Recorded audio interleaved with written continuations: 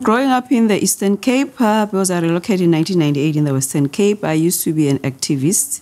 At the time, of course, it was during the apartheid, where we were community activists, but mostly where we used to, as a group of women, will go and empowering each other.